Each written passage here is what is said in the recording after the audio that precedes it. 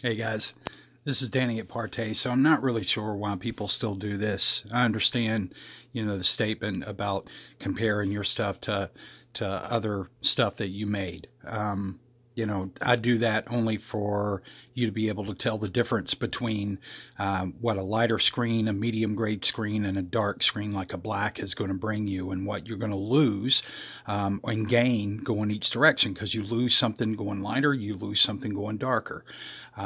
What I do want to show you, though, is I don't understand why these little bitty, just using these small little sample panels really doesn't get you anything.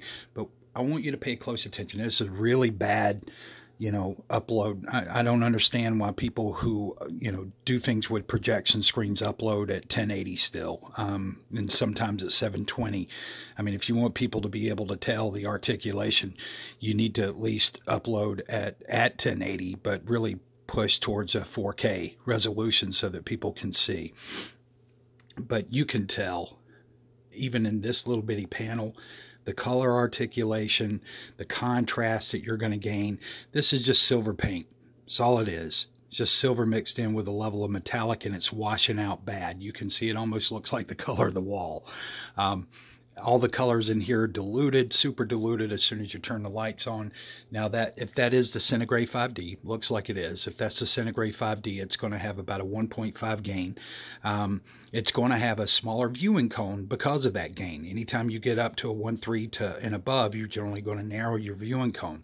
So that viewing cone is only going to be about 90. So you'll notice when he gets over to the side, it looks dark. Well, that helps make his look better.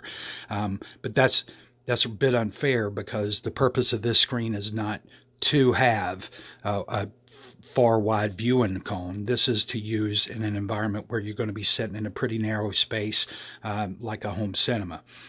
So you can get the most out of your projector, and get the most bang for your buck out of your projector light, but also be able to work against some ambient light. You can tell this is working far better against ambient light. This is true degree of ambient light rejection, where this is not. And you can tell the difference, because look at the darks here, right, compared to here.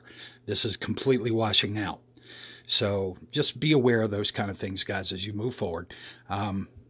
Just want to call out things for what they are, what they're not, right? So there you go. You guys have a good day. Bye.